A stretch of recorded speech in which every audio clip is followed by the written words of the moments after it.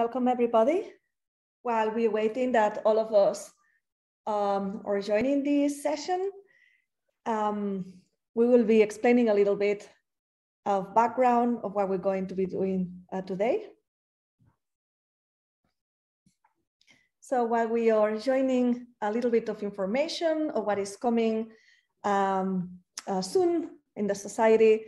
So as you know, very recent, in like a couple of weeks, we have a virtual workshop series called Spatial Phylogenetics, organized by Matthew Kling, Kyle Rosenblatt, and Israel Borokini.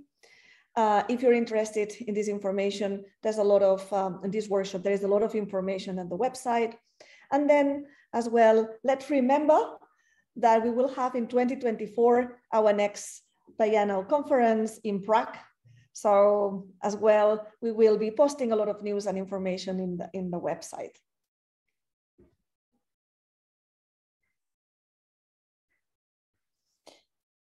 And just a reminder, questions and answers. We will have time for questions for Andres at the end of his talk. And this is also a reminder. Remember that you will have on the bottom of your slide these icons here, like the chat. You can raise your hand and make your basically make your question loud, let's say, and then we will be answering as well questions and answers typed in. So a lot of different ways of communicating and putting your questions out there for Andres to be able to answer.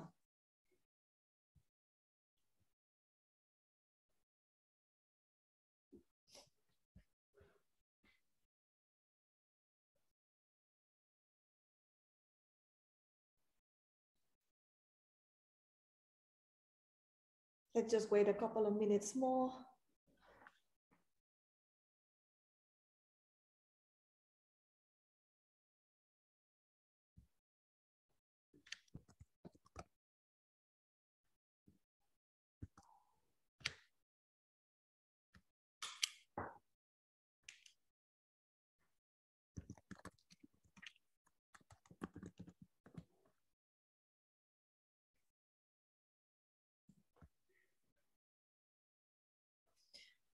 Okay, I see that numbers of people attending are constant now, so let's start. First of all, welcome Andres, and all welcome to the next session of the FONC lecture theories. Basically, let's just remember when all this started. This series honoring Vicky Fong, that was a founding member of the International Biogeography Society, as well as she was a past IBS president. And the FONC lectures started with a special spirit of connecting biogeographers around the world, but as well to increase awareness of the contributions and findings of this amazing discipline. And we have here today, and it's great having you here, Andres, Dr. Andres Lira-Noriega, welcome. And just briefly, I will introduce him. He has a degree in biology and a master's in biology from the Universidad Nacional Autónoma de Mexico, and as well a PhD at the University of Kansas. And Andres' research focuses on analysis of species distribution and ecological niche and multiple spatial scales and temporal as well scales. Basically, he kind of combines extensive use of databases from both scientific collections, but as well laboratory observations. And he combines it with ecological niche modeling, and more recently with an artificial intelligence tool, as a talk he will be delivering today, where he starts a new interest for him that is linking and predicting infection disease in wildlife using artificial intelligence tool. So, Andres, all for you, and thank you for being here. Great, thanks, Sandra. Well, hi everyone. You see my screen, right? All is good. Looks good. Okay. Well, thank you, Sandra, for that kind introduction, and thank you all for being here, given we're all in different time zones. A special thanks to Pilar Rodriguez and the other members of the committee of the International Biogeography Society who have invited me to give this talk. Like Sandra said, this is new in my research area of expertise. This is kind of a new topic to me. So I'm going to try to do my best delivering this message on what we're doing right now. What I want to do today is to give a general overview of the global trends of emerging and human infectious diseases, how they look in general, and then talk about what we recently published in the Proceedings of the National Academy of Sciences journal, which is a new framework based on machine learning to predict susceptible species at global scales. And then talk about some discussion, conclusions, and future perspectives on that same idea. So basically, central topic is that emergence of infectious diseases in humans and wildlife is continuous, and it's a natural process, and it has rapidly intensified globally. That's something that has been happening around the world.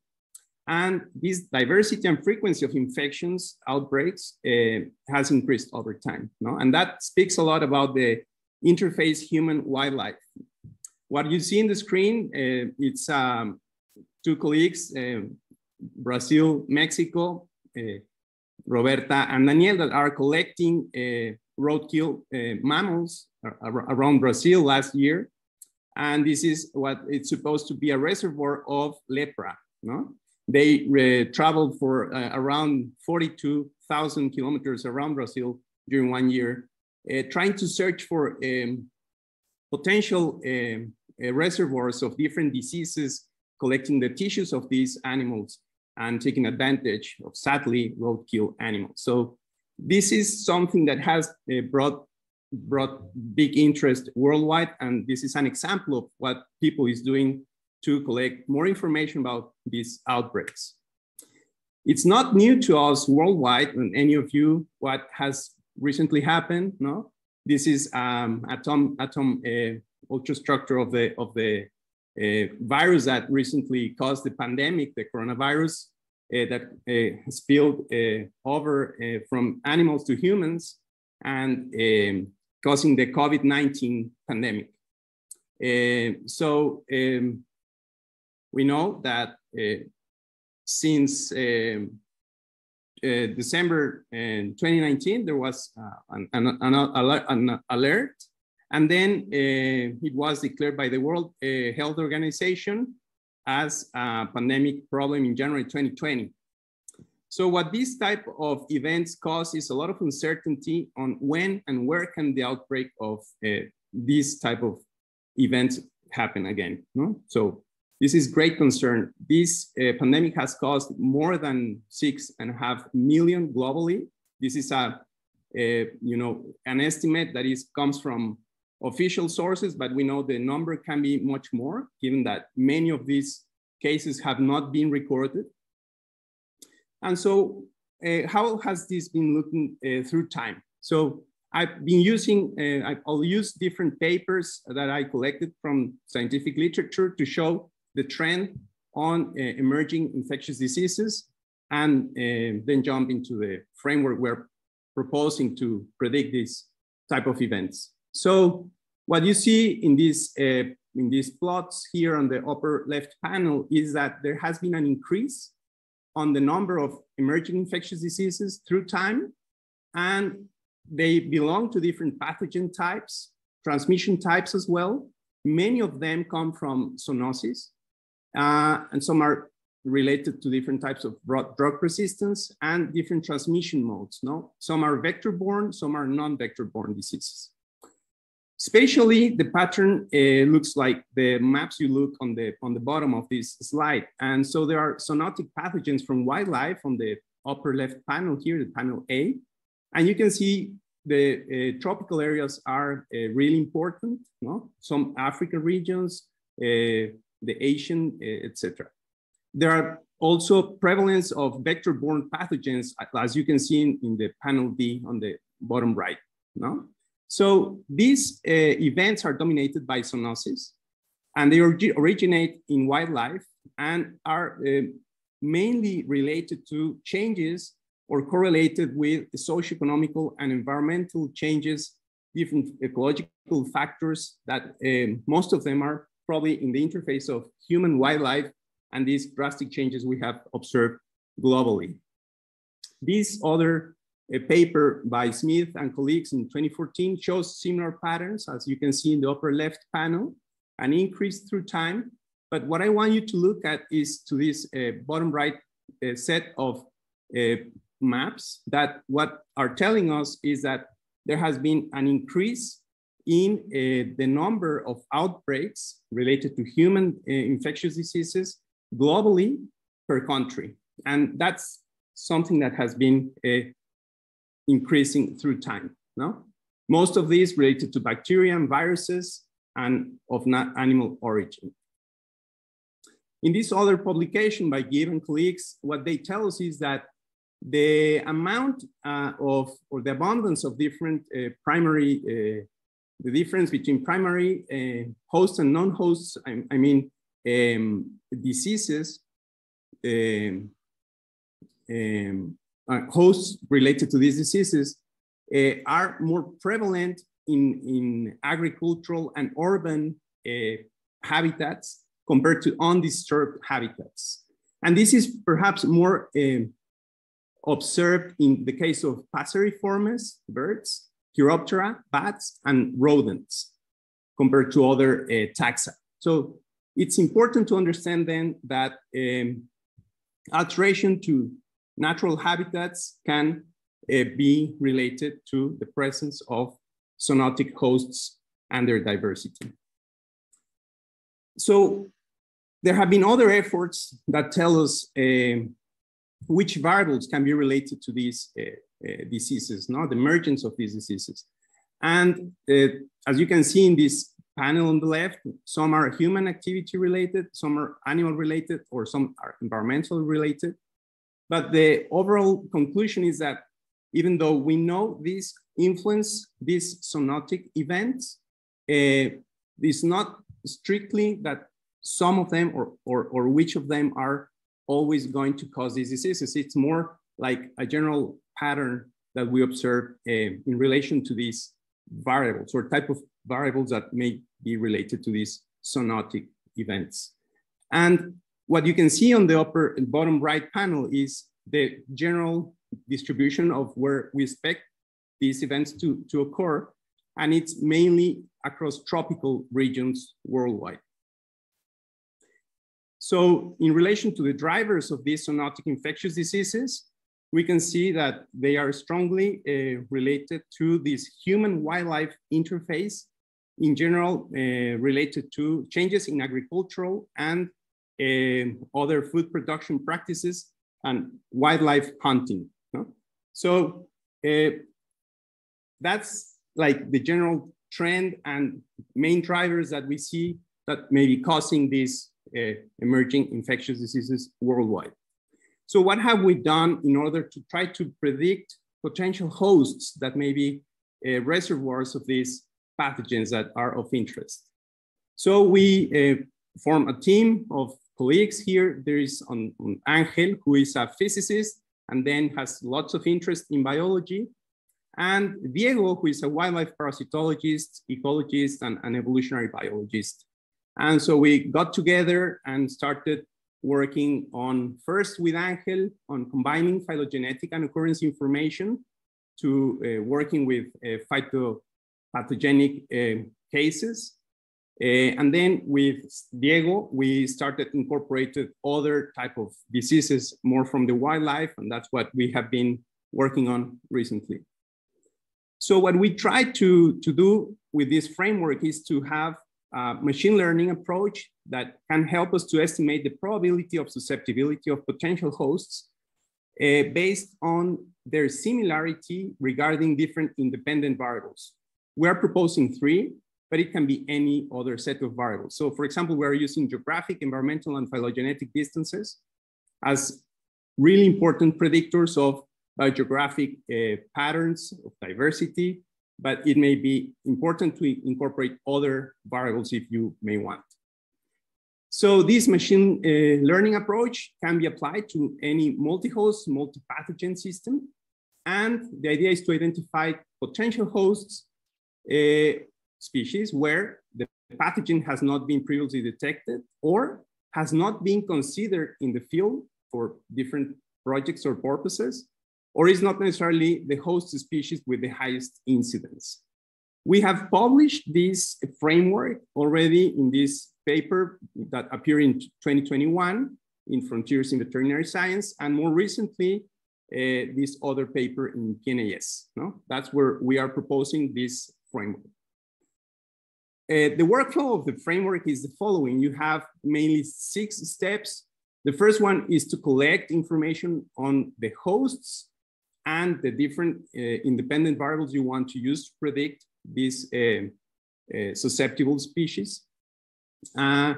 You need to then look for pathogen incidence data, no? Ideally, that is tested in the laboratory to be really sure that this is a true presence of a pathogen of interest. And then there is a set of steps in panel C and D where we tune up the machine learning. No? It's basically running different trials using what we call the known and unknown hosts. Known when we set aside the top incidences that we know for sure will be useful to predict the susceptible species. And the unknown are either species that we don't know anything about their potential as reservoirs or that have very low incidence. Those may play as unknown species. And then once you run all these steps related to the machine learning and fine tuning of it, you can then estimate the susceptibility and then look at it in different environments or dimensions of biodiversity, which is either biogeography or environment, you know, looking at their ecological niches or environmental space, or the phylogeny in this case. The independent variables, as I mentioned before, that we're using for this approach right now is geographic, environmental, and phylogenetic distances. Basically, for the geographic distance, we took the range polygons from the IUCN and measured the distance from the centroid of the largest polygon to the rest of the different species we are using. So let's say we're collecting all the distributions of all the mammals, we're extracting that centroid and then measuring as a surrogate of geographic distance among mammal species. Then for environmental distance, we do something similar, except that we're using environmental dimensions related to the 3 first principal components of the World Clim 19 bioclimatic variables. And extracting the centroid using an ellipsoid approach, and then measuring same ones, no? From the centroid of one species to the rest of the other species, candidate species that form the pool of species within that analysis. And finally, for the phylogenetic distance, we are using different phylogenies. For example, for birds, we're using this published by Jets and colleagues, a global phylogeny of birds.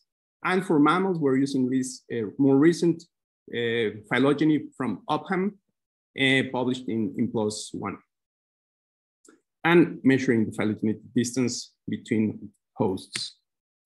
Why do we use environmental distance as we did? Well, it's been since a few years back interesting to understand that the ecological niche centrality hypothesis can be useful to understand which is the optimal environmental combination for each species, where you would expect higher abundances or higher genetic diversity or other ecological processes such as phenology and physiology. So the centroid is a good proxy of this optimal environmental set of variables that allow the species to have better fitness and other processes. That's why we're using that measure. Geographic distance is just, as I mentioned, a general distance between species to have a proxy of proximity in geographic space. Regarding phylogenetic distance, well, it's been,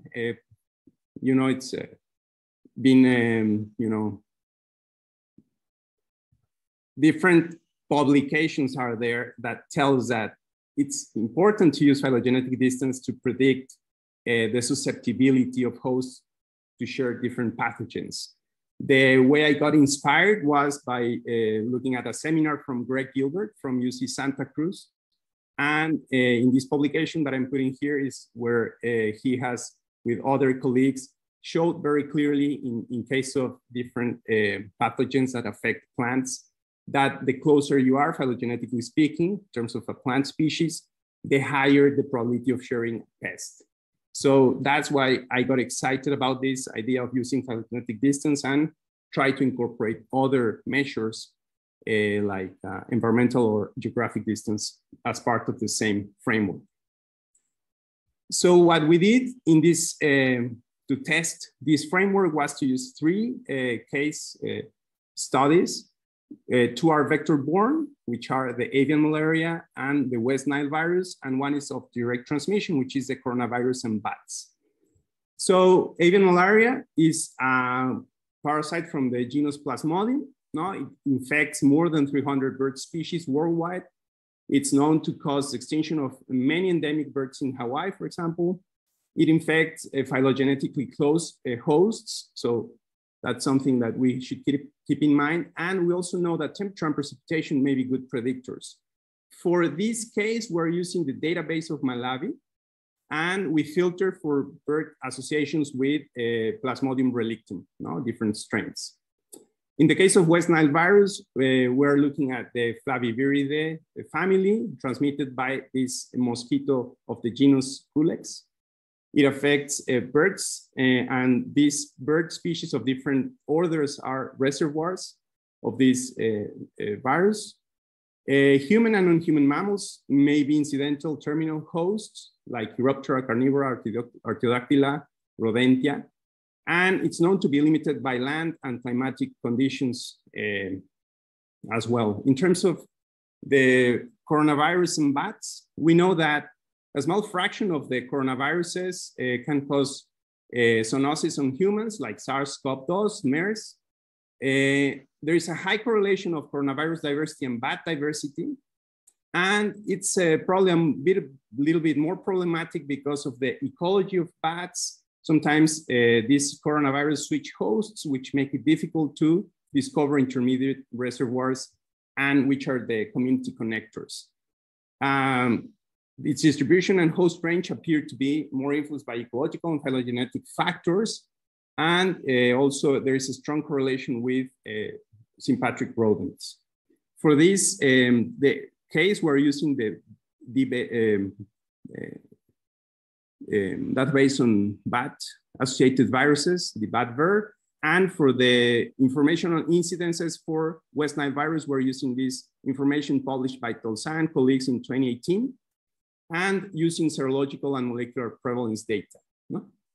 So those are the set, that's a set of information we're using as incidence for these three study systems.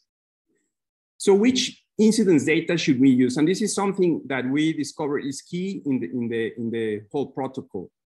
By incidence, we mean a host species infected or exposed, and in terms of being positive by an immune reaction to the pathogen. So ideally that we have that tested.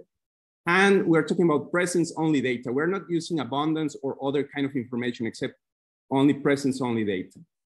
And something we discovered by applying the power law distribution, testing for it, is that a small proportion of the hosts with incidence information contain close to 80% of the incidence information. And that amount of host data, between 20 and 40% of the host species that contain the largest amount of incidence data can be enough to get robust results. So that's something really important because sometimes we don't know which species to use to calibrate these models. So as you can see in this left panel in the birds Plasmodium relictum, I'm showing you different areas of the relationship of the power law distribution.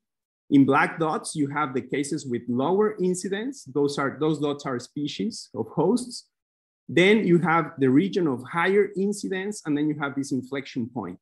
And this power law distribution allows us to select the top incidence cases that we will use eventually to calibrate the models.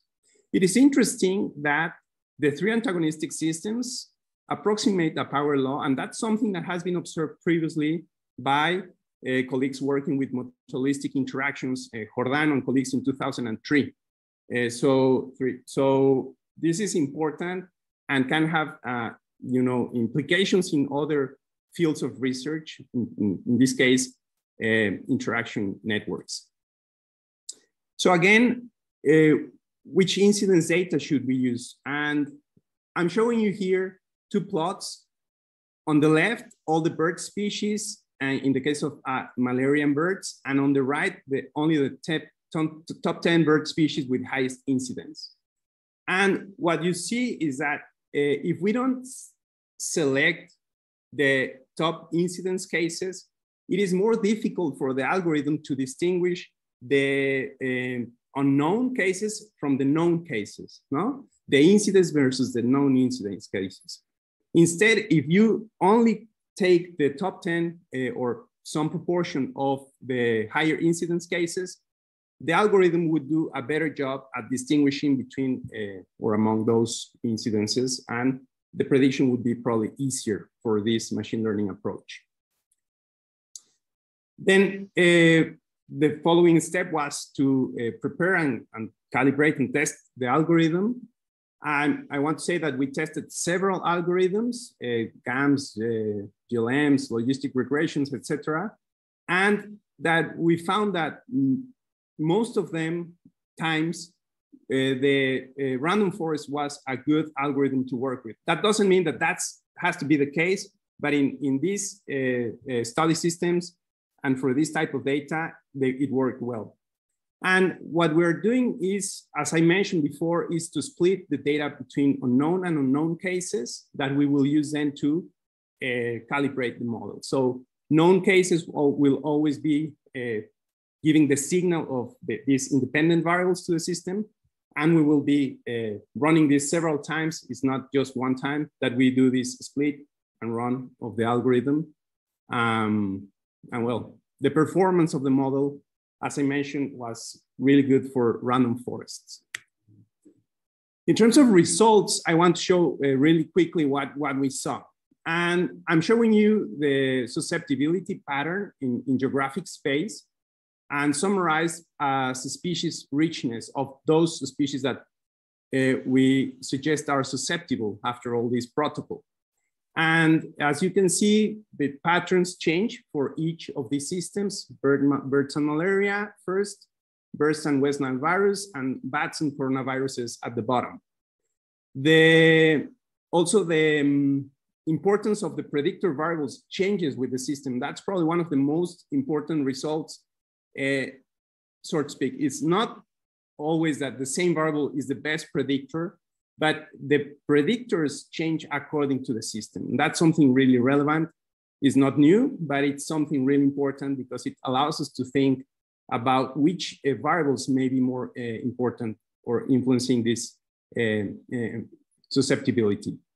So for the birds and malaria case, we saw on geographic space that higher susceptibility areas, summarized by larger geographic realms, are the Palearctic, then the Afrotropical and Indo-Malayan regions. We detected or saw that undersampled regions can be the south of Russia, east of Kazakhstan, and northwest Mongolia. And we infer that genetic structure is playing an important role here and influencing the evolutionary history of these of what's going on in these biogeographic regions. For this system, birds and malaria, environmental distance was really important, and then followed by the interaction of geographic and phylogenetic distance, and then geographic and environment. But important to see that environment plays a very high importance. For the birds and West Nile virus, we saw that higher susceptibilities across the Palearctic and North American regions, followed by the Indo-Malayan regions. Undersampled regions may be Russia, Kazakhstan, Mongolia, India, Northwest North America, and Southeast Asia. And most important variables are phylogenetic distance and the interaction of geographic and environmental distance in environment. So the high diversity of tropical regions and the diversity of the immune system of the hosts can or could function as dilution factors. So there may be different explanations that are happening at different scales, not necessarily at these broad scales, that can help to explain these patterns, but I'm not going to go into much detail regarding that. Finally, for the bats and the coronaviruses, you can see the high richness is accumulated of susceptible species is accumulated in the Indo-Malayan and Afrotropical, then Western Europe regions. And we know that the ecology of bats, how they move, their abundances, contact between species, individuals can play an important role. And the strong correlation with rodents can also be relevant in terms of finding reservoirs. That's something that has been published elsewhere, and we're just suggesting it as a relevant ecological variable here. Which variable was more important from our results? Geographic distance. And so we know that these other ecological factors may be really relevant. However, from the independent variables, we understand that geographic distance and not other factors are key in finding susceptible bat species for coronaviruses. Then we tested the spatial pattern using intensity point pattern analysis. And so this is what we're looking at in these maps in the middle of the slide, the point intensity pattern using independent points that we never use for calibrating the models. And so that's something really important and difficult to get independent data to test the models. So we use what we found, and in each case, we saw that the pattern that we predicted as susceptibility in terms of accumulating number of species susceptible was not a random process. And that's important to say. Regarding the importance of the predictor variables, as I mentioned before, it was really important to see that this is, first of all, the model is complex. It's not a linear function, and the interaction between variables is important. So it's not only individual variables or a single variable that we may use as the best predictor, but a combination of them. What you see in these partial dependent plots for each case is in black, each individual run of these random forests, and the summary or global interpretation using the red line for all those models. And so, well, that's something key in our results. Not a single variable plays has most of the relevance, and the interaction of the variables is important. Regarding susceptible species, so this is something key in our result, and then we start suggesting, okay, which species would be important to obtain more samples from, or which species have the greatest risk or potential for transmitting these pathogens, or what role do they play in an interaction network? That's what we think these results can be used for. And something that was really important to see in each of these tables that summarize the results, you see for the three cases, avian malaria, West Nile virus in the middle, and coronaviruses on the right, the top panel of these tables shows the incidence data and the resulting susceptibility from our modeling. And in the bottom of each table, you see the higher susceptible species, or species with high susceptibility. And it's interesting to notice that not always the species with higher incidence of these pathogens has the highest susceptibility. A very easy case to show was Passer domesticus in the case of avian malaria, which has the highest incidence. But around this Passer domesticus, which is not the one we predicted with the high susceptibility, there are many other species of birds that didn't have incidence data and that appear to be susceptible. So what we infer from these results is which other species may be key to think about, as I mentioned before, and to start probably playing with in other contexts, either ecology or public health or other ways to survey for this species. No, this is the main result. You can see here some of these species in terms of bats, Pteronotus personatus or Molossus rufus, which were not the ones with higher susceptibility, but they still appear to be really high. No, and so in the case of birds, there are different examples here. I already mentioned the Passer domesticus, but there are other mainly related to Corvidae and other species. It's important to highlight here that these species are not bad. No, they are only they only appear to be susceptible to these pathogens according to our models, and it would be ideal to then think about what to do next. Maybe go to the field or where to search for new reservoirs regarding these results. But I want to highlight that it's not that this species should be, eradicated or something like that. Not at all. No? It's just this protocol allows us to see which other species may be relevant in this emerging infectious diseases context. We can also look at the results in environmental space. And for example, I'm showing you for the 3 cases on the left, a set of plots, which how do the ecological niches in an ellipsoidal fashion, how do they look for the top incidence species, and on the right set of panels, the top susceptibility, the top species with top susceptibility. No, the species, as we mentioned, change, are not the same always, and we can see that in certain cases, like for example, West Nile virus, and the birds that may be susceptible to West Nile virus can explore or can have very different ecological niches from what we observed in the higher incidence cases. Same thing can happen, for example, in bats, although interestingly, we saw before that environmental distance was probably not the most important predictor, but geographic distance. So that's something to keep in mind. And one of the questions that we start asking after looking at these results in this dimension, environmental space, is the need to incorporate probably global climate change scenarios to understand what could be the different species and ecological niches, where would they be in terms of susceptibility.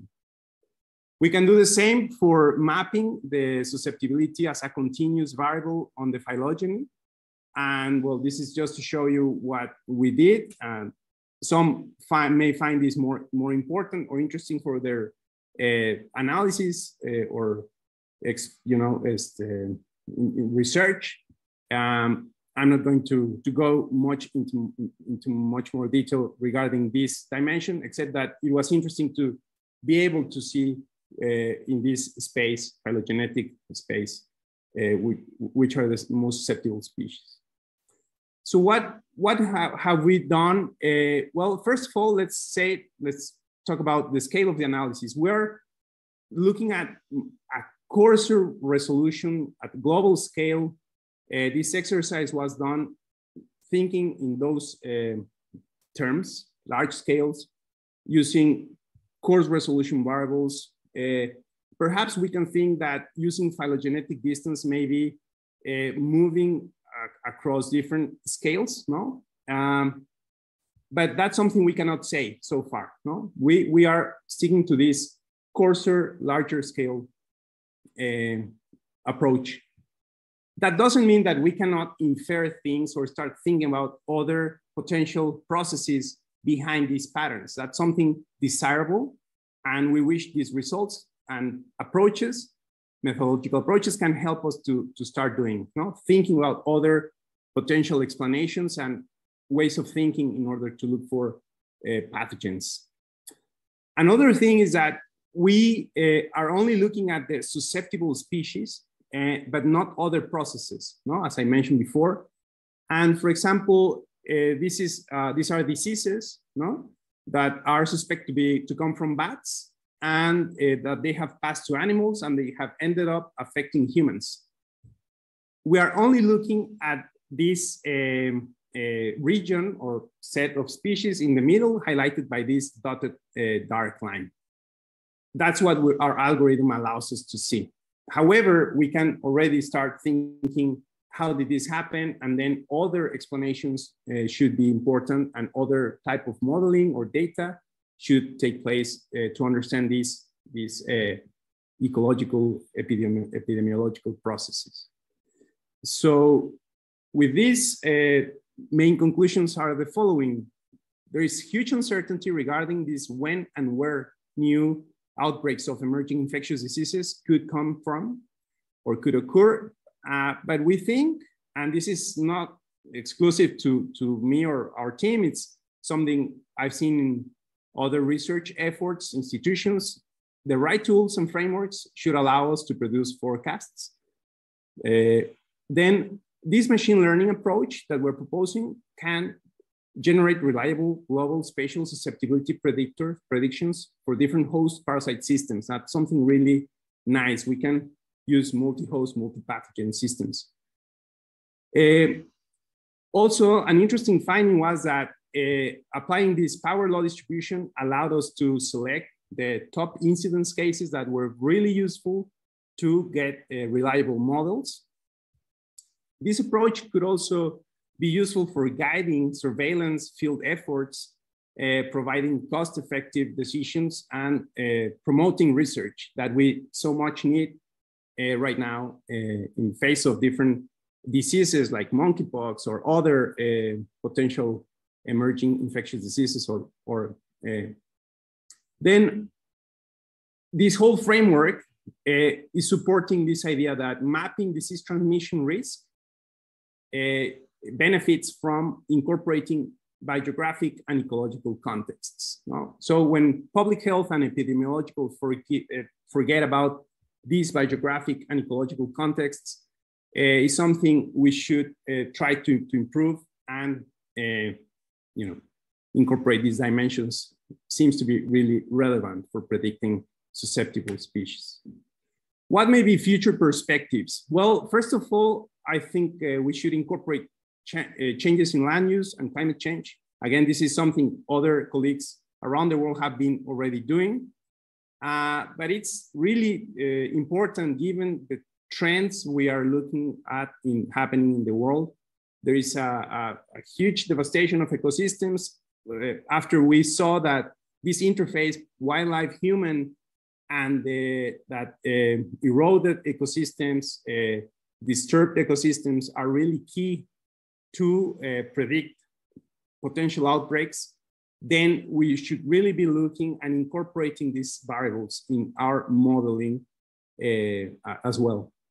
Another interesting thing is to think about what we call the fields of biodiversity and the interactions among species. So more generally, this analysis of geographical coexistence and the phylogenetic or environmental structure of the interactions. And this is something other colleagues have been promoting from different fields of research, evolutionary macroecology, other areas that we see can have really advantage using these susceptibility results globally. And finally, an interesting approach to understand in a really different fashion what can happen with the spread of diseases, or in the case of invasive species, is the process-oriented time-specific modeling, which allows us to track the dynamics of this dispersal of different agents, no? And that can be really interesting to explore or incorporate after what we saw in terms of recognizing susceptible species. I want to acknowledge these 4 colleagues and all the other colleagues that have made me think and work in terms of epidemiology and diseases.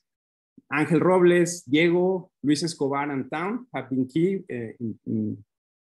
I haven't really worked much with Luis or Town regarding these topics, but they have been, strong supporters in the past,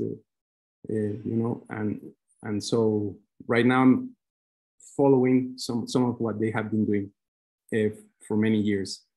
Pilar Rodriguez, again, thank you, and all the members of the Committee of the International Biogeography Society.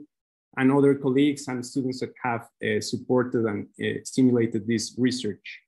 Well, thank you. I hope this was not like a difficult talk for you, and at least the message was clear. Thanks. Thank you, Andres.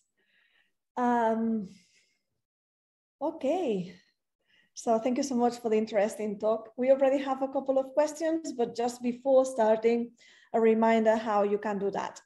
Please use the question and answer box much better than the chat, because in that way we can answer, we can actually track the questions.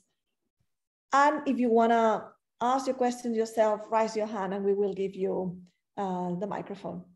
Okay, Andres, are you prepared? I am, I hope I am. Brilliant. Okay, so we have already 2 questions posted in the question and answer box. The first one is by Elizabeth Linares, and she says, thank you for this seminar. It was an incredible analysis. Do you think it is necessary to include immune and molecular traits in susceptibility prediction modeling for? I think it is. I think it is. And I think that's a next step. Okay. So that's something key. In order to really, disentangle which species are more relevant, after what we did, is to think about what really happens in terms of immunity and other processes. I didn't show that last slide regarding that, but it's key. So yes, I would suggest that should be part of your research. Yeah. Excellent. The second question is by Jorge Lira-Noriega. And he says, hi, Andres, great talk. Thank you so much. If you compare the potential risk of future outbreaks between global climate change versus ecosystem or forest loss, which one of these 2 anthropic perturbations do you consider is more important to include in future models? So the variables, he was referring to the variables, right? Yeah, perturbation. Like climate change versus more forest loss or more ecosystem, probably. Yeah. I would start with the land use change and then think about global climate change or climate change in general. Yeah. So you think that the first variable would be more loss of forest and cities are closer to forest weather? I think that's key right now, and to understand what's happening and where. But again, we can understand that depending on the pathogen, the climate can be key. So I guess the answer is not that easy, but I find it probably more relevant, and depending on the question, actually. Yeah, those are 2 key factors. Your pathogen may be, the drivers for that pathogen may be climate, and in that case, yeah, climate change could be really important. Okay, thank you. So we have 1 question more, David Nogues. He says, well, Andres, thanks for your talk. Can you explain a bit more about those process-based temporal-oriented models you showed in your last slide? How do they work? Yeah, so that's something we've been working with, and actually Luis Osorio Olvera is the main researcher doing this modeling, and these are based on equations that are linked spatially to predict and are based on demographic data, although you can use different type of approaches, not necessarily with demography. But the idea is to predict different jumps across the landscape. Now, so depending on the dispersal kernels of the species. And in that way, the species can explore the landscape, the territory, given the suitability. So the suitability that is used, or it's an output from niche modeling, is a landscape these species are moving through. And so that's what we've been doing for parameterizing these models. It's when you have demographic data, it's really interesting because you can, predict abundance. And ideally, if you have the fundamental niche and the centroid from the fundamental niche, if you have experiments from the lab where you have the response of the species to temperature gradient, for example, you can parameterize these models much better, no? And track the species more accurately. So in essence, this is spatial explicit, and it's also time referred. Okay. Probably more questions will follow up with David. So yeah. Okay, so this is a comment more than a question. Juan Felipe Albarracin said, thanks for the talk, very interesting. So, and then Mark Costello, he has two. First of all, is just to check if the email is correct. So just answer later. And then he has a question about warmer temperatures. Okay, so here is, I am curious about the mention that warmer temperatures inhibit some pathogens. Do you mean endotherms, warmer body temperatures help counter some pathogens as suggested for fungi in the literature? Or do you mean that ectotherms, vector, mosquitoes, tick, or transmission in the environment? Well, I don't really get the question, and it would be hard for me to answer that. I think it would be nice to look at the systems and talk about it, and to identify which variables are key. I think you are right in terms of trying to think about the variables that are relevant. It would be hard to classify endotherms, ectotherms as you know, these two classes, and that would be. It may be the case that some endotherms, ectotherms behave like that. It will be something we need to look for or check. But in general, like we said before, some ectotherms may be more affected by temperature, for example, precipitation. And in that case, Andres? Yeah? We can't hear you. Oh. I can hear him okay.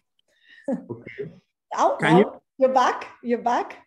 Okay. It might be me, so it might has happened only to me. So don't worry. I just lost you. I'm not sure if the others. So apologies. Well, in general, that was what I could think for that question. We could talk about that. Okay, we have another comment from Martha Gabriela Aguilar Flores. And she says, súper interesante su participación, Dr. Lira. Muchísimas felicidades. Gracias. Here, Mark Costello is just checking your email. So maybe if andres.lira@inecol.mx, it's fine. That's Yes? that's fine. Yeah. Okay, so we have that one, Mark. Yeah. And then Hannah Owens. Hi, Andres. Really interesting stuff. Any ideas / plans to incorporate complications when dealing with vector-borne diseases like malaria versus direct transmissions to two viruses? So far, not. This is what we did, no? I mean, we took them similarly, and we're exploring this. But definitely, it's interesting to think about other complications and incorporating other, I don't know how to say, probably dimensions for exploration, parameters of an equation, or I don't really know how to do that or how to incorporate that. I know there can be complex modeling, but so far we stick to this idea of finding which can be susceptible species. And what we've been thinking so far regarding your question is to explore this more in the landscape scale. No? Look at this in detail with a case study where we can go and sample and see if this modeling allows us to have those predictions correct. Maybe that helps. You're right. There may be other factors that should be incorporated to have other more robust predictions. I wonder if that helped. Okay. We still have a few minutes. If there is anybody else who could like to ask anything to Andres, remember that you can actually raise your hand as well. If not, we're approaching the end of the seminar. Let's give just a few seconds, maybe. Well, thank you. Okay, I see that everything is calm. So I'm assuming that we don't have more questions for Andres. And Okay, so thank you so much for the amazing talk and this new research that you're doing. Really exciting to see the results. And for the others, thank you so much for attending. And remember that all the talks from the Funk lecture series can be found in the YouTube channel from the Biogeography Society. And remember as well that to become a member, if you're not a member of the International Biogeography Society, we really appreciate the attendance in here, but as well, you as well coming for conferences and enjoying biogeography in another level as well. So all the information for becoming a member is in all these links that we show in here, and hope to see you in the next Funk lecture that we will be announcing very soon. So thank you so much. Thank Andres, you very much to all of you. Thank you, Sandra, and thank you all. Goodbye. Bye, everybody. Thank you, Andre. Thank you. Ciao, ciao.